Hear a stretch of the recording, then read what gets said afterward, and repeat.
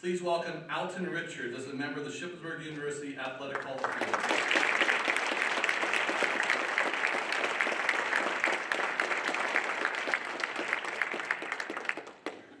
Thank you everyone for coming out today.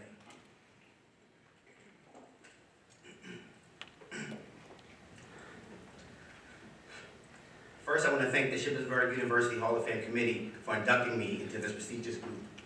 I am honored and blessed to be cemented into the history of this great university. I want to thank the Shippensburg University track and field coaching staff.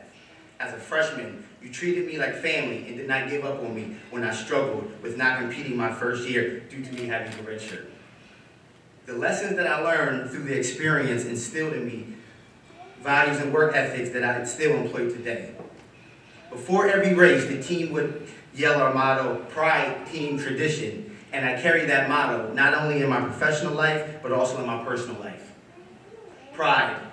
Life is about putting in the work and finding satisfaction and happiness in whatever you do and celebrating and achieving no matter how large or small. Your achievements, no matter how large or small. Team. Each team member had to put trust in our teammates, knowing we would each give our all.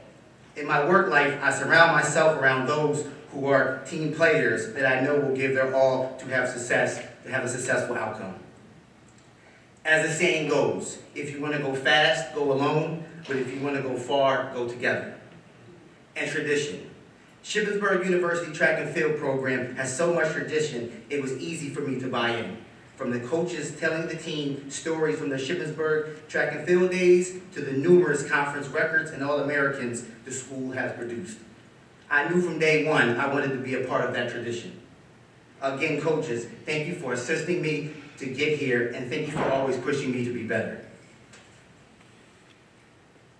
I also want to thank my support system that came out to support me in this induction, as well as those who couldn't make it today.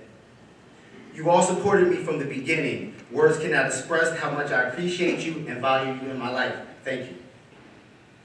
Last but not least, I want to thank my mother for her endless support in everything I do. Your pep talks before track meets helped me more than you can imagine. Even while battling cancer, you would travel to watch and support my races. I would look to you for inspiration. If you can push through while sick and travel to see me, I had to give you a good show. Even as a young kid, you were selfless and devoted most of your free time driving me around to multiple practices, games, and meets, all because you knew the importance of teamwork and acclimating me to diversity of people and things in life. This award is for both of us, but it's staying at my house. As a freshman, I came into Shippensburg unfocused and unsure I could even make a significant contribution to the track and field program.